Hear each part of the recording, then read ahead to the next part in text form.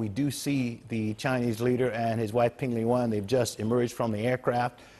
They are waving to the crowds that are there to greet the Chinese leader on his first state visit to the United States.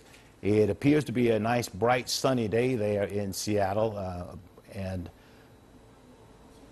they are now walking down the walkway from the aircraft.